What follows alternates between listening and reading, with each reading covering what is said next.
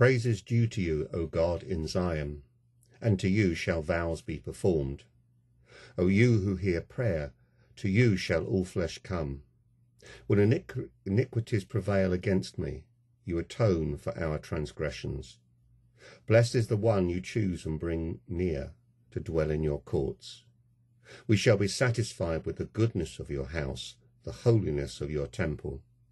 By awesome deeds you answer us with righteousness, O God of our salvation, the hope of all the ends of the earth and of the farthest seas, the one who by his strength established the mountains, being girded with might, who stills the roaring of the seas, the roaring of their waves, the tumult of the peoples, so that those who dwell at the ends of the earth are in awe of your signs. You make the going out of the morning and the evening to shout for joy.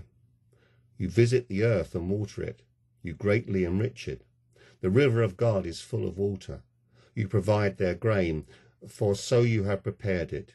You water its furrows abundantly, settling its ridges, softening it with showers, and blessing its growth. You crown the year with your bounty. Your wagon tracks overflow with abundance. The pastures of the wilderness overflow. The hills gird themselves with joy.